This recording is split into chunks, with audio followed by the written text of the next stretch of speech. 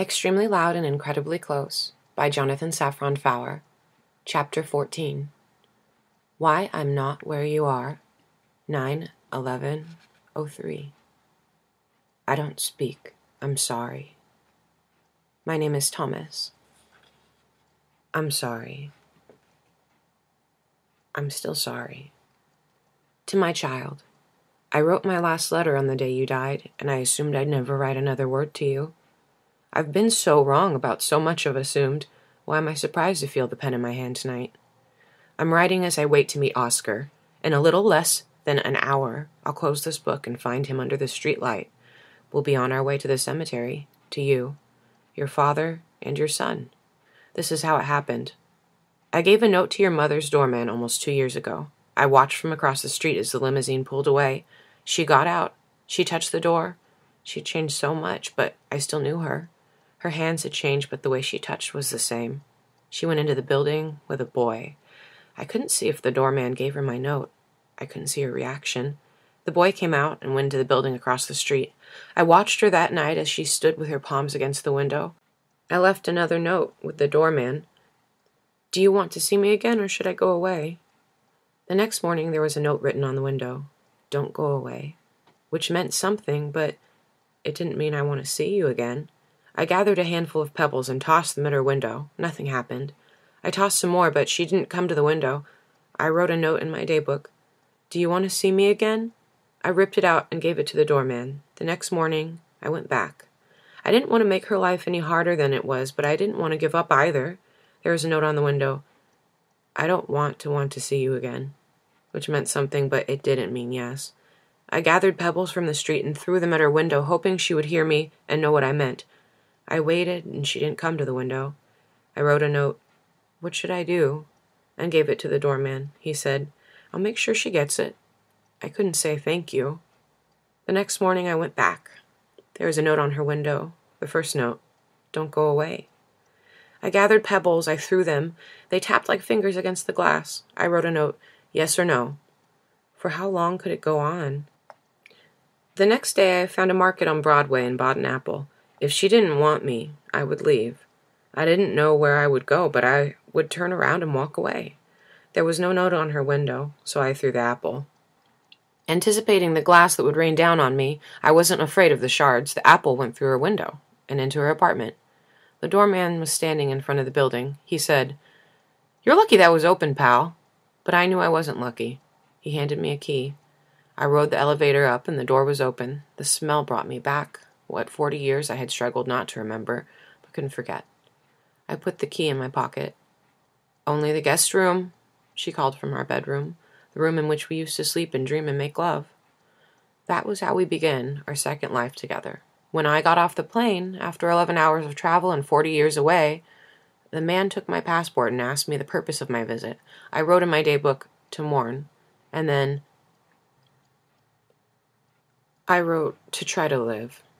He gave me a look and asked if I would consider this business or pleasure. I wrote, neither. For how long do you plan to mourn and try to live? I wrote, for the rest of my life. So you're going to stay? For as long as I can. Are we talking about a weekend or a year? I didn't write anything. The man said, next. I watched the bags go around the carousel. Each one held a person's belongings. I saw babies going around and around, possible lives. I followed the arrows for those with nothing to declare, and that made me want to laugh, but I was silent. One of the guards asked me to come to the side. That's a lot of suitcases for someone with nothing to declare, he said. I nodded, knowing that people with nothing to declare carry the most. I opened the suitcase for him. That's a lot of paper, he said. I showed him my left palm. I mean, that's a whole lot of paper. I wrote, they're letters to my son. I wasn't able to send them to him when he was still alive. Now he's dead. I don't speak. I'm sorry. The guard looked at the other guard, and they just shared a smile. I don't mind if smiles come at my expense. I'm a small price to pay. They let me through. Not because they believed me, but because they didn't want to try to understand me. I found a payphone and called your mother. That was as far as my plan went. I assumed so much. That she was still alive, that she was in the same apartment I'd left 40 years before. I assumed that she would come pick me up, and everything would begin to make sense. We would mourn and try to live. The phone rang and rang. We would forgive ourselves. It rang. A woman answered. Hello? I knew it was her. The voice had changed, but the breath was the same. The spaces between the words were the same. I pressed 43556. She said, Hello? I asked, 4748732559968. She said, Your phone isn't $100. Hello? I wanted to reach my hand through the mouthpiece, pull down the line and into her room. I wanted to reach. Yes, I asked, 4748732559968. She said, Hello? I told her, 4357. Listen, she said. I don't know what's wrong with your phone, but all I hear is beeps. Why don't you hang up and try again? Try again? I was trying to try again. That's what I was doing. I knew it wouldn't help. I knew no good would come of it, but I stood there in the middle of the airport at the beginning of the century at the end of my life, and I told her everything. Why I'd left, where I'd gone, how I'd found out about your death, why I'd come back, and what I needed to do with the time I had left. I told her because I wanted her to believe me and understand, and because I thought I owed it to her, and to myself, and to you, or it was just more selfishness, maybe? I broke my life down to letters. For love, I pressed 5683. For death, 33284. When the suffering is subtracted from the joy, what remains? What, I wondered, is the sum of my life? It took me a long time. I don't know how long. Minutes, hours. My heart got tired. My finger did. I was trying to destroy the wall between me and my life with my finger, one press at a time. My quarter ran out, or she hung up. I called again. 4748732559968. She said, Is this a joke? A joke? It wasn't a joke. What is a joke? Was it a joke? She hung up, and I called again. 844-747-886-25653. She asked, Oskar? That was the first time I ever heard his name. I was in Dresden's train station when I lost everything for the second time. I was writing you a letter that I knew I would never send. Sometimes I wrote from there, sometimes from here, sometimes from the zoo. I didn't care about anything except for the letter I was writing to you. Nothing else existed. It was like when I walked to Anna with my head down, hiding myself from the world, which is why I walked into her and why I didn't notice that people were gathering around the televisions. It wasn't until the second plane hit and someone who didn't mean to hollered, that I looked up. There were hundreds of people around the televisions now. Where had they come from? I stood up and looked. I didn't understand what I was seeing on the screen. Was it a commercial? A new movie? I wrote, What's happened? And showed it to a young businessman watching the television. He took a sip of his coffee and said, No one knows yet. His coffee haunts me. His yet haunts me. I stood there, a person in a crowd. Was I watching the images, or was there something more complicated happening? I tried to count the floors above where the planes had hit. The fire had to burn through the buildings. I knew that those people couldn't be saved. And how many were on the planes, and how many were on the street? I thought and thought.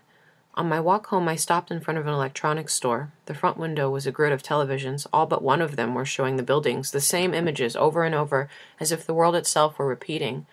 A crowd had gathered on the sidewalk. One television, off to the side, was showing a nature program.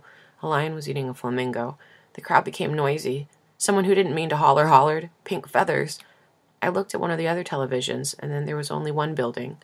100 ceilings had become 100 floors, which had become nothing. I was the only one who could believe it. The sky was filled with paper, pink feathers. The cafes were full that afternoon. People were laughing. There were lines in front of the movie theaters. They were going to see comedies. The world is so big and so small. At the same moment, we were close and far. In the days and weeks that followed, I read the list of the dead in the paper. Mother of 3, college sophomore, Yankees fan, lawyer, brother, bond trader, weekend magician, practical joker, sister, philanthropist, middle son, dog lover, janitor, only child, entrepreneur, waitress, grandfather of 14, registered nurse, accountant, intern, jazz saxophonist, doting uncle, army reservist, late-night poet, sister, window washer, Scrabble player, volunteer fireman, father, elevator repairman, wine aficionado, office manager, secretary, cook, financier, executive vice president, bird watcher, father, dishwasher, Vietnam veteran, new mother, avid reader, only child, competitive chess player, soccer coach, brother, analyst, maitre d', black belt, CEO, bridge partner, architect, plumber, public relations executive, father, artist in residence, Urban planner, newlywed, investment banker, chef, electrical engineer, new father who had a cold that morning and thought about calling in sick. And then, one day I saw it. Thomas Shell. My first thought was that I had died. He leaves behind a wife and son. I thought my son. I thought my grandson. I thought and thought and thought, and then I stopped thinking. When the plane descended and I saw Manhattan for the first time in 40 years, I didn't know if I was going to go up or down. The lights were stars. I didn't recognize any of the buildings. I told the man to try to live. I declared nothing. I called your mother, but I couldn't explain myself. I called again. She thought it was a joke. I called again, and she said, "Oskar?" I went to the magazine stand and got more quarters. I tried again. It rang and rang.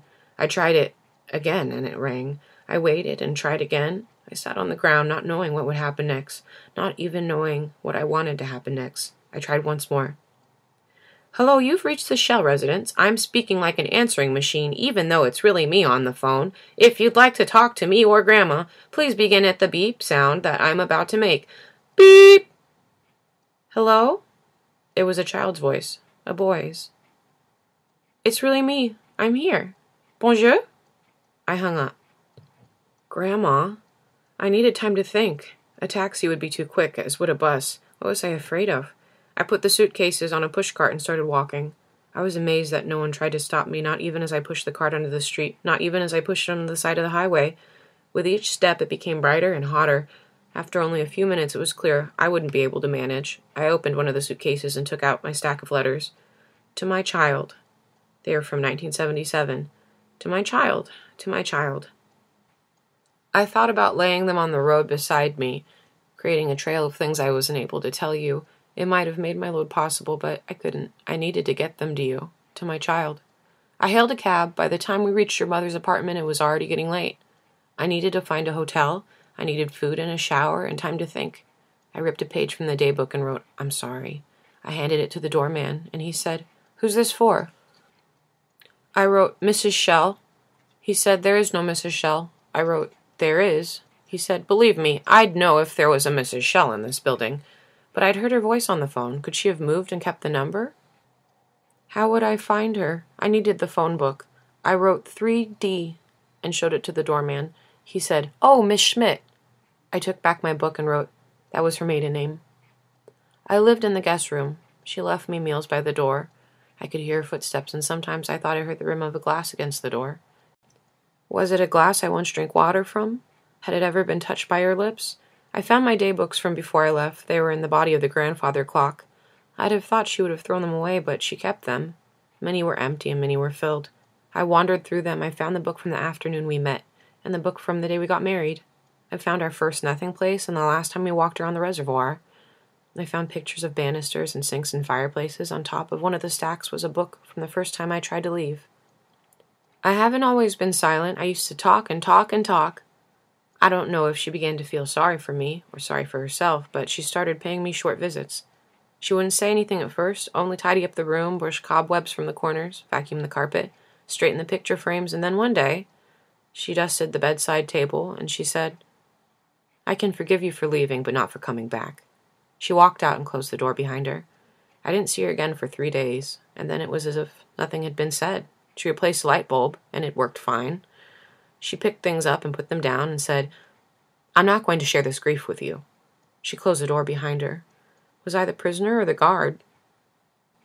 Her visits became longer. We never had conversations, and she didn't like to look at me, but something was happening. We were getting closer, or farther apart.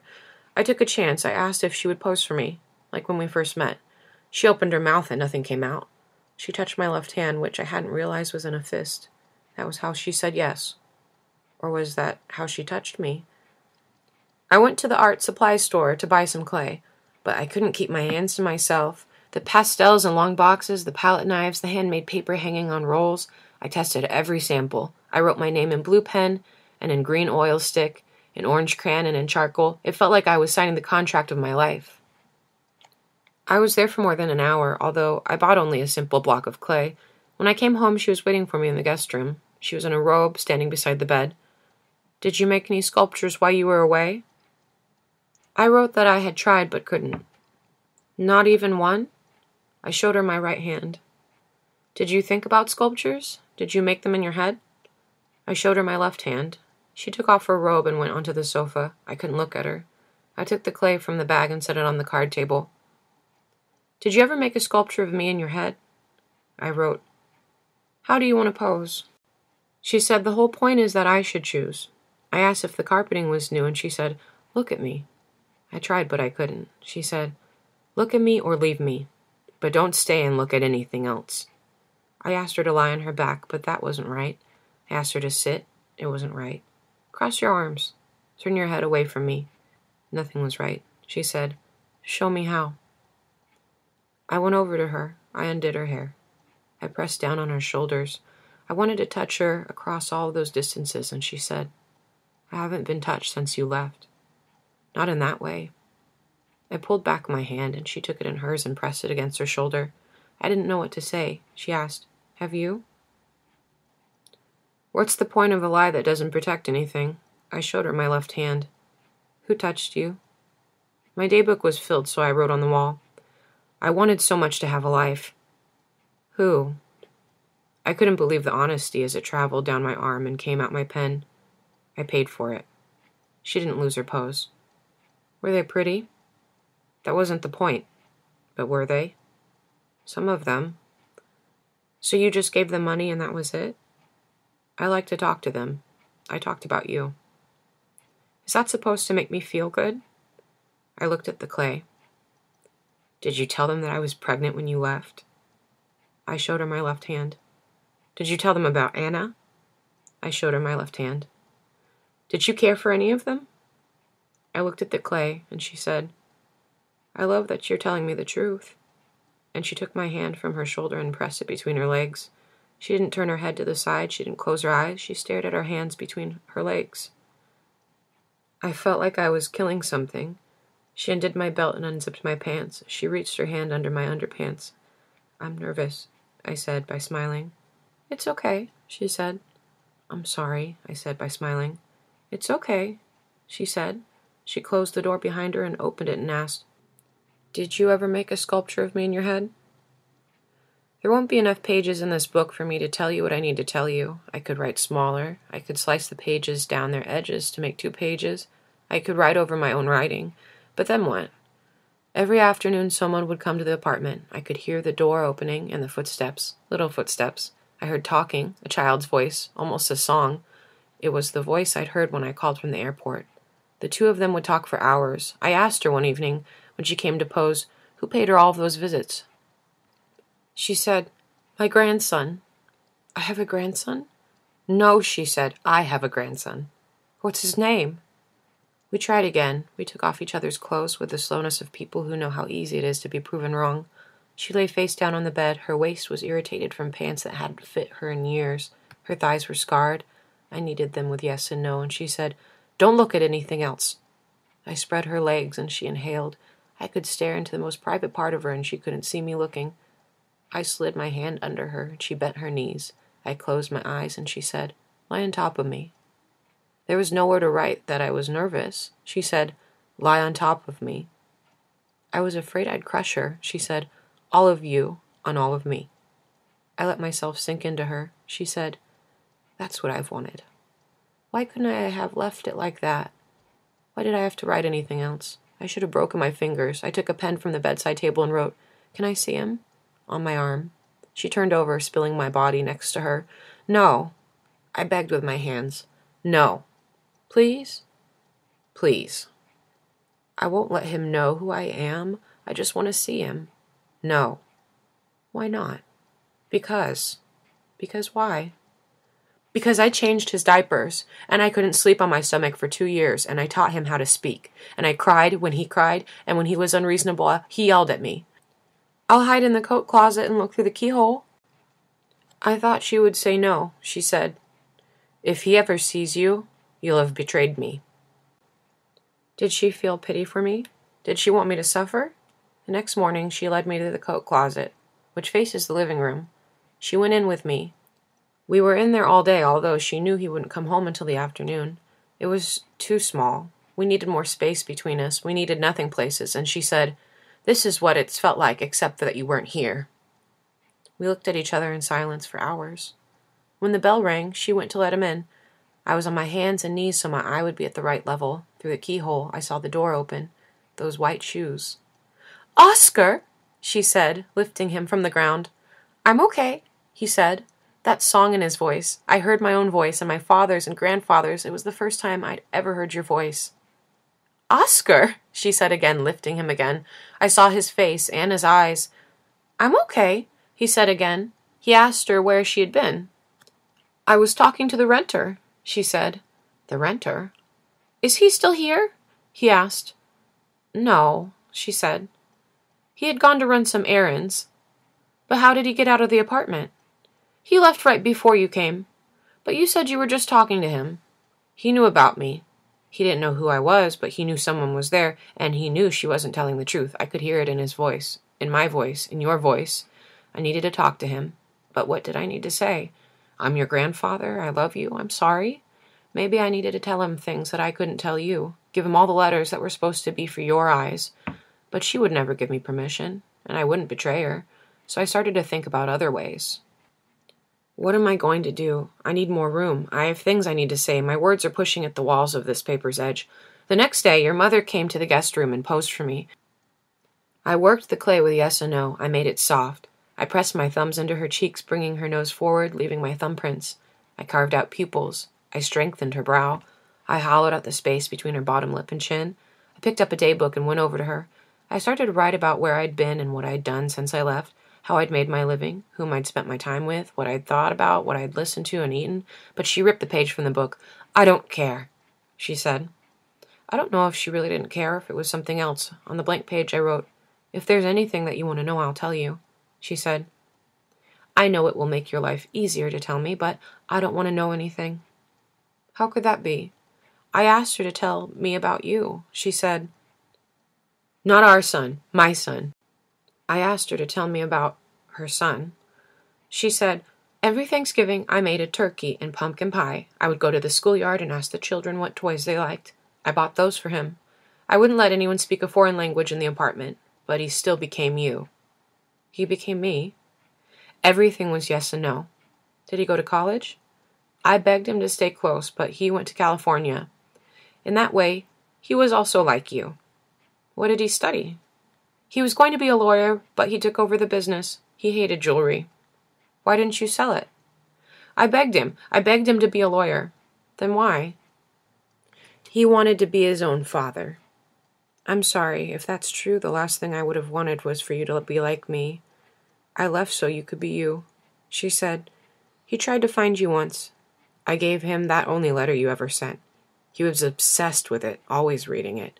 I don't know what you wrote, but it made him go and look for you." On the next blank page I wrote, "I opened the door one day and there he was." He found you? We talked about nothing. I didn't know he found you. He wouldn't tell me who he was. He must have become nervous, or he must have hated me once he saw me. He pretended to be a journalist. It was so terrible. He said he was doing a story about the survivors of Dresden. Did you tell him what happened to you that night? It was in the letter. What did you write? You didn't read it? You didn't send it to me. It was terrible. All of the things we couldn't share. The room was filled with conversations we weren't having. I didn't tell her that after you left, I stopped eating. I got so skinny that the bath water would collect between my bones. Why didn't anyone ask me why I was so skinny? If someone had asked, I never would have eaten another bite. But did he tell you he was your son? How did you know? I knew because he was my son. She put her hands on my chest, over my heart. I put my hands on her thighs. I put my hands around her. She undid my pants. I'm nervous. Despite everything I wanted, the sculpture was looking more and more like Anna. She closed the door behind her. I'm running out of room. I spent most of my days walking around the city, getting to know it again. I went to the old Colombian bakery, but it wasn't there anymore. In its place was a 99-cent store, where everything cost more than 99 cents. I went by the tailor shop where I used to get my pants taken in, but there was a bank. You needed a card just to open the door. I walked for hours down one side of Broadway and up the other. Where there had been a watch repair store, there was a video store. Where there had been a flower market, there was a store for video games. Where there had been a butcher was a sushi. What's sushi? And what happens to all those broken watches? I spend hours at the dog run on the site of the Natural History Museum, a pit bull, a Labrador, a golden retriever. I was the only person without a dog. I thought and thought, how could I be close to Oskar from far away? How could I be fair to you and fair to your mother and fair to myself? I wanted to carry the closet door with me so I could always look at him through the keyhole. I did the next best thing. I learned his life from a distance, when he went to school, when he came home, where his friends lived, what stores he liked to go to. I followed him all over the city, but I didn't betray your mother because I never let him know I was there. I thought it could go on like that forever, and yet here I am. Once again, I was proven wrong. I don't remember when the strangeness of it first occurred to me, how much he was out, how many neighborhoods we went to, why I was the only one watching him, how his mother could let him wander so far so alone. Every weekend morning he left the building with an old man and went knocking on doors around the city. I made a map of where they went, but I couldn't make sense of it. It made no sense. What were they doing? And who was the old man? A friend, a teacher, a replacement for a missing grandfather? And why did they stay for only a few minutes at each apartment? Were they selling something, collecting information? And what did his grandmother know? Was I the only one worried about him? After they left one house on Staten Island, I waited around and knocked on the door. I can't believe it, the woman said. Another visitor. I'm sorry, I wrote. I don't speak. That was my grandson who just left. Could you tell me what he was doing here? The woman told me, What a strange family you are. I thought, family we are. I just got off the phone with his mother. I wrote, Why was he here? She said, For the key. I asked, What key? She said, For the lock. What lock? Don't you know? For 8 months I followed him and talked to the people he talked to. I tried to learn about him as he tried to learn about you. He was trying to find you just as you tried to find me. It broke my heart into more pieces than my heart was made of. Why can't people say what they mean at the time? One afternoon I followed him downtown. We sat across from each other on the subway. The old man looked at me. I was staring. I was reaching my arms out in front of me. Did he know that I should have been the one sitting next to Oskar? They went into a coffee store. On the way back, I lost them. It happened all the time. It's hard to stay close without making yourself known, and I wouldn't betray her. When I got back to the Upper West Side, I went into a bookstore. I couldn't go to the apartment yet. I needed time to think. At the end of the aisle, I saw a man who I thought might be Simon Goldberg. He was also in the children's section. The more I looked at him, the more unsure I was. The more I wanted it to be him. Had he gone to work instead of to his death? My hand shook against the change in my pocket. I tried not to stare.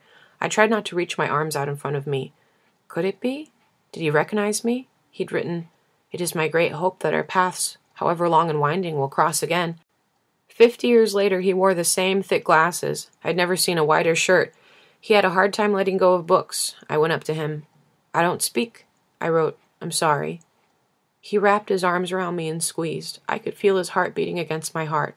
They were trying to beat in unison. Without saying a word, he turned around and rushed away from me, out of the store, into the street. I'm almost sure it wasn't him. I won an infinitely long blank book and the rest of time. The next day, Oskar and the old man went to the Empire State Building. I waited for them on the street. I kept looking up, trying to see him. My neck was burning. He was looking down at me. Were we sharing something without either of us knowing it? After an hour, the elevator doors opened and the old man came out. Was he going to leave Oskar up there so high up, so alone?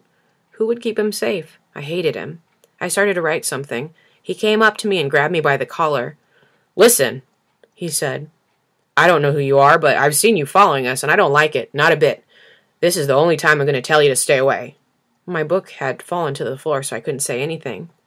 If I ever see you again, anywhere near that boy... I pointed at the floor. He let go of my collar. I picked up the book and wrote, I'm Oskar's grandfather. I don't speak. I'm sorry. His grandfather?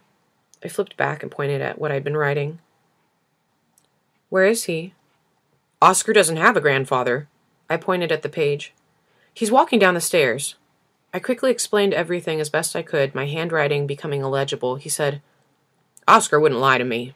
I wrote, He didn't lie. He doesn't know. The old man took a necklace from under his shirt and looked at it. The pendant was a compass. He said, Oskar's my friend. I have to tell him. He is my grandson. Please don't. You're the one who should be going around with him. I have been. And what about his mother? What about his mother? We heard Oskar singing from around the corner. His voice was getting louder. The old man said, He's a good boy, and walked away. I went straight home. The apartment was empty. I thought about packing my bags. I thought about jumping out a window. I sat on the bed and thought. I thought about you. What kind of food did you like? What was your favorite song? Who was the first girl you kissed and where and how? I'm running out of room. I want an infinitely long blank book and forever. I don't know how much time passed. It didn't matter. I'd lost all my reasons to keep track. Someone rang the bell. I didn't get up. I didn't care who it was. I wanted to be alone. On the other side of the window, I heard the door open and heard his voice. My reason. Grandma? He was in the apartment. It was just the two of us, grandfather and grandson. I heard him going from room to room, moving things, opening and closing. What was he looking for? Why was he always looking? He came to my door. Grandma? I didn't want to betray her. I turned off the lights. What was I so afraid of? Grandma? He started crying. My grandson was crying. Please, I really need help. If you're in there, please come out. I turned on the light. Why wasn't I more afraid? Please. I opened the door and we faced each other. I faced myself. Are you the runner? I went back into the room and got this daybook from the closet. This book that is nearly out of pages. I brought it to him and wrote, I don't speak. I'm sorry. I was so grateful to have him looking at me. He asked me who I was. I didn't know what to tell him. I invited him into the room. He asked me if I was a stranger. I didn't know what to tell him. He was still crying. I didn't know how to hold him. I'm running out of room. I brought him over to the bed and he sat down. I didn't ask him any questions or tell him what I already knew. We didn't talk about unimportant things. We didn't become friends. I could have been anyone. He began at the beginning. The vase, the key, Brooklyn, Queens. I knew the lines by heart. Poor child, telling everything to a stranger. I wanted to build walls around him. I wanted to separate inside from outside. I wanted to give him an infinitely long blank book and the rest of time. He told me how he'd just gone up to the top of the Empire State Building and how his friend had told him he was finished. It wasn't what I'd wanted, but if it was necessary to bring my grandson face to face with me, it was worth it. Anything would have been. I wanted to touch him, to tell him, even if everyone else left, everyone, I would never leave him. We talked and talked. His words fell through him, trying to find the floor of his sadness. My dad, he said. My dad. He ran across the street and came back with a phone. These are his last words. Message 5, 10:04 a.m. It's Dad. Help. Dad. No if aren't any. Hello? You hear me? To the roof. Everything? Okay. Fine. Soon. Sorry. Hear me? Much happens. Remember. The message was cut off. You sounded so calm. You didn't sound like someone who was about to die. I wish we could have sat across the table and talked about nothing for hours. I wish we could have wasted time. I want an infinitely blank book and the rest of time. I told Oskar it was best not to let his grandma know that we'd met. He didn't ask why. I wonder what he knew. I told him if he ever wanted to talk to me, he could throw pebbles at the guest room window and I would come down to meet him on the corner. I was afraid I'd never get to see him again, to see him seeing me. That night was the first time your mother and I made love since I returned, and the last time we ever made love. It didn't feel like the last time. I'd kissed Anna for the last time, seen my parents for the last time, spoken for the last time. Why didn't I learn to treat everything like it was the last time? My greatest regret is how much I believed in the future. She said, I want to show you something. She led me to the second bedroom. Her hand was squeezing yes. She opened the door and pointed at the bed. That's where he used to sleep. I touched the sheets. I lowered myself to the floor and smelled the pillow. I wanted anything of you that I could have. I wanted dust, she said. Years and years ago, 30 years. I lay on the bed. I wanted to feel what you felt. I wanted to tell you everything. She lay next to me. She asked, Do you believe in heaven and hell? I held up my right hand. Neither do I, she said. I think after you live, it's like before you lived.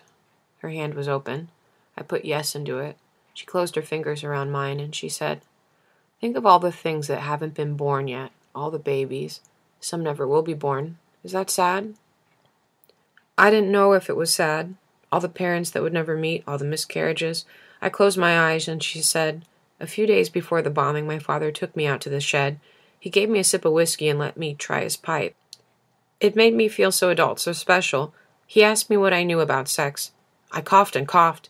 He laughed and then became serious. He asked if I knew how to pack a suitcase and if I knew never to accept the first offer and if I could start a fire if I had to. I loved my father very much. I loved him very, very much, but I never found a way to tell him. I turned my head to the side. I rested it on her shoulder. She put her hand on my cheek, just like my mother used to. Everything she did reminded me of somebody else. "It's a shame," she said, "that life is so precious." I turned on my side and put my arm around her. "I'm running out of room." My eyes were closed and I kissed her. Her lips were my mother's lips and Anna's lips and your lips. I didn't know how to be with her and to be with her. "It makes us worry so much," she said, unbuttoning her shirt. I unbuttoned mine. She took off her pants. I took off mine. "We worry so much." I touched her and touched everyone. "It's all we do." We made love for the last time. I was with her and with everyone. When she got up to go to the bathroom, there was blood on the sheets. I went back to the guest room to sleep. There are so many things you'll never know. The next morning, I was awoken by a tapping on the window. I told your mother I was going for a walk. She didn't ask anything. What did she know? Why did she let me go out of her sight? Oskar was waiting for me under the street lamp. He said, "I want to dig up his grave." I've seen him every day for the past 2 months. We've been planning what's about to happen down to the smallest detail. We've even practiced digging in Central Park. The details have begun to remind me of rules. I can't eat dinner. My mouth is too dry from digging.